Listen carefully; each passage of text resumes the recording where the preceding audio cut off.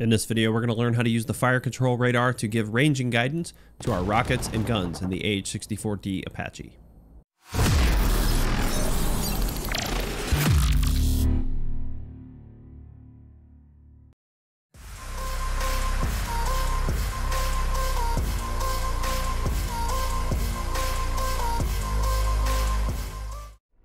Alright guys, welcome aboard the AH-64D Apache, and today we're going to continue talking about the FCR and how we can use it with our gun and our rockets.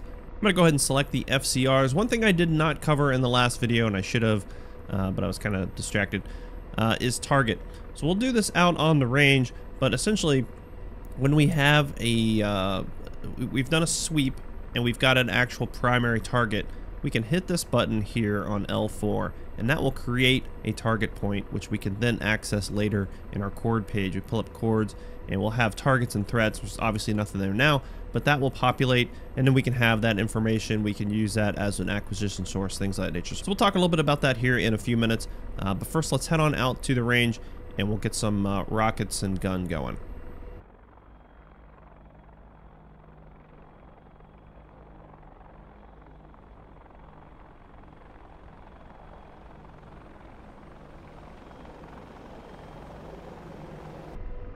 Alright, so we'll arrival to the range. We've got the target array out on the right side, and what I'm going to do is go ahead and arm the aircraft, and I'm going to activate the FCR.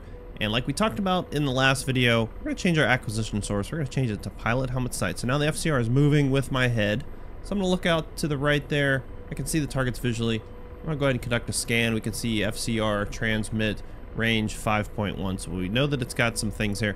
So it is picking up those 4 targets. Now we can visually see that there's more. Again, you know, radars aren't perfect, but it's done its scan and it's picked up some targets. Now, as I said before, we've got this target button and we've got our primary target in that diamond and our next to shoot target in the upside down triangle. I'm going to hit target and I'm going to hit all, and it's going to populate all of those targets that we just saw as targets 1 through 4. Alright, and we can see them populate on the TSD. If we go to the attack phase, let me zoom in just a little bit. I've only got 2 hands, so forgive me. Alright, so we've zoomed in. Let me bring the scale down some, and we can pan it over. Alright, make sure I don't crash. Alright, so we can see that those targets have indeed populated targets 1 through 4, with target 1 being the primary target. So now, back at our TSD, we can bring up the board page. We have all that data there available for us. This is a good way to then orient the FCR, orient your TADs, weapon systems, things like that. So we don't have the ability to link, but what we can do is we know which primary target we're going to shoot, which is that that tank or whatever, that armored vehicle that is detected.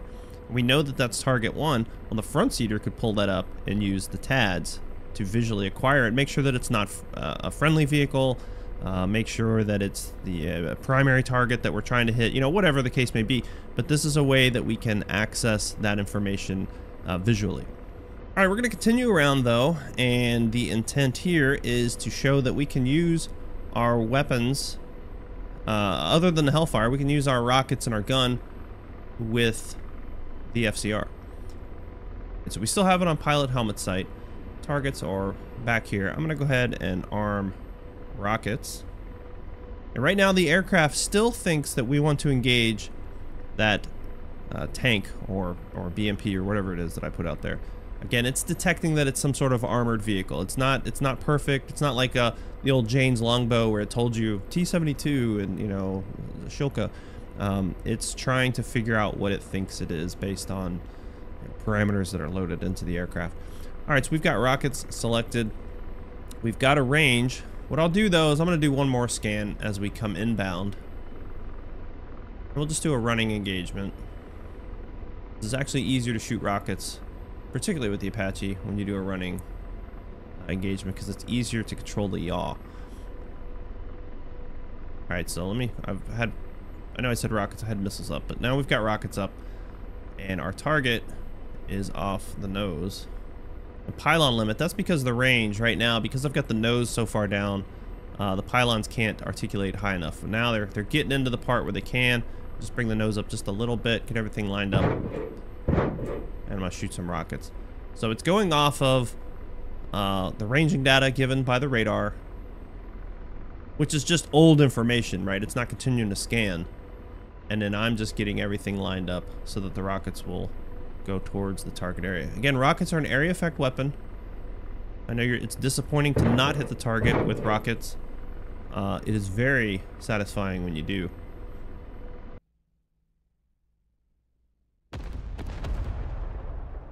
Those are good rockets. In real life, those are good rockets. Alright, so we're getting closer and closer. And we could continue to do this all day. But I think you understand the point. Now what I'm going to do is get a little bit closer. We're at 2K. I'll go ahead and switch the gun. Once again, the gun is getting ranging data. And the sight selected is the FCR. We can see all that in our HDU. So I'm going to fire. We have rounds on target.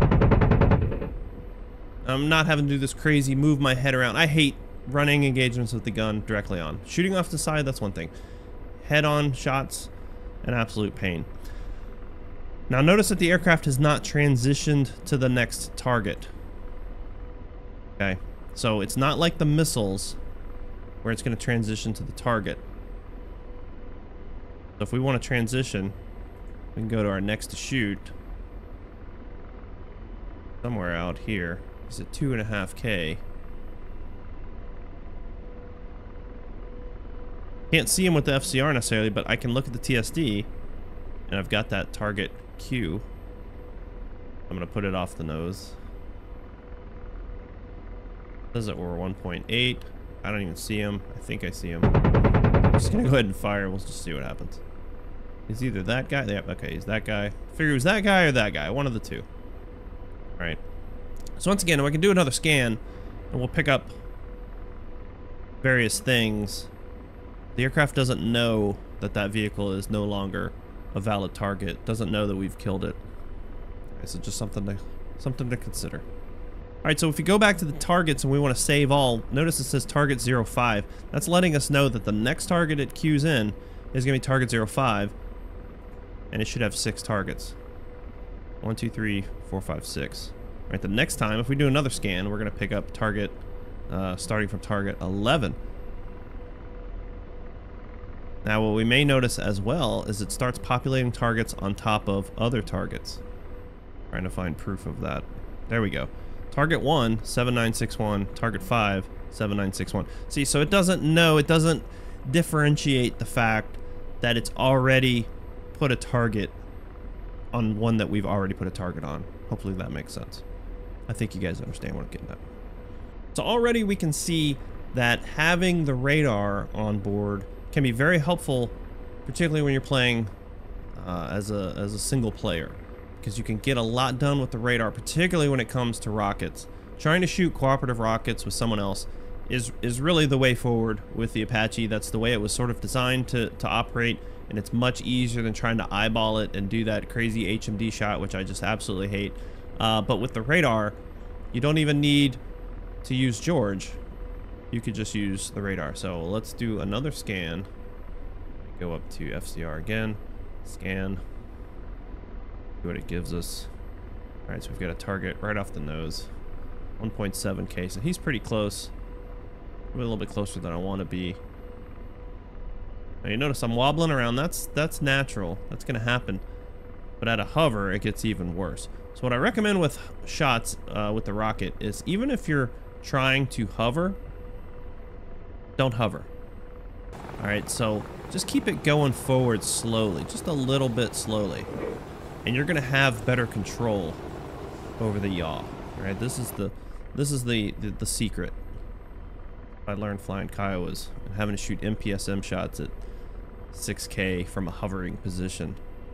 Just let it drift forward just a little bit, and you're gonna be able to control that yaw just a little bit better than you would at a straight hover. Allowed myself to get into a hover.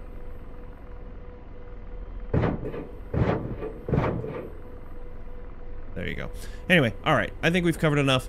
I think you understand the radar gives you range, and you use that range to shoot targets. It's pretty self-explanatory.